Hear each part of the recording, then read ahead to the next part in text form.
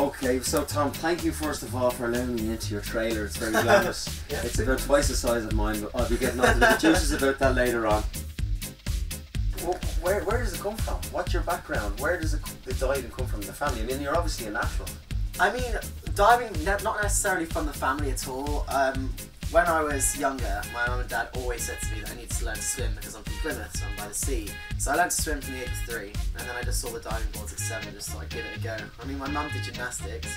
Looking at her now, you probably wouldn't think that, but I mean... Don't mind the mammy, I think you're gorgeous.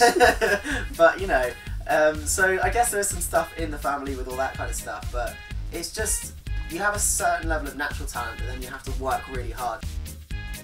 Now I know Rio's coming up and you're going to be training very hard for that, but ultimately what is it that you want to achieve? Well, my ultimate dream is to win an Olympic gold medal. I've wanted to win a gold medal in every major championship that's on the diving calendar, and so far I've done national, European, world, Commonwealth. So, and then the Olympics is the only one that I'm yet to win. So got a bronze in that obviously last year, but then that gold is still hopefully in Rio 2016. That would be amazing if I could win that gold. Okay, it'd be a dream come true.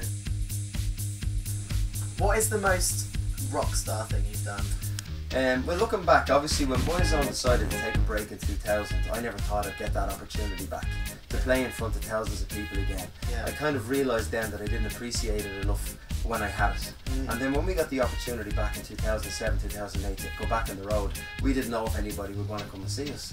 And we put the tickets on sale, and within the space of, I think it was 3 hours, we'd sold 250,000 tickets. So it was amazing to get that opportunity back and to go back out on stage in front of those thousands of people that loved you. It was a great experience, but I suppose the most rock and roll thing that I'm very proud of would be when Pavarotti sent his private jet to pick us up in Dublin, fly us to Modena, and we got to perform 2 songs with Pavarotti in front of 100,000 people, going out to 2 billion people on cable.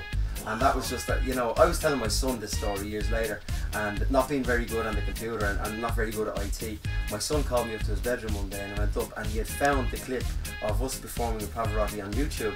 And I watched it back and it was the first time I'd ever seen it, and I kind of thought, wow, we really were big, you know? Well, it's a distant memory now. Thanks for coming and chatting to me, and good luck for tonight. Thanks very much. Thank you very much. Thank you very much. No, not at all. Alright.